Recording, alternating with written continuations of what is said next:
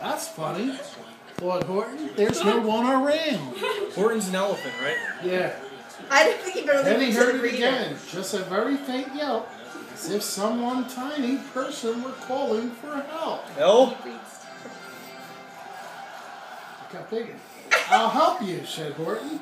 But who are you? Where? Doing this again in 2 hours. He looked and he looked.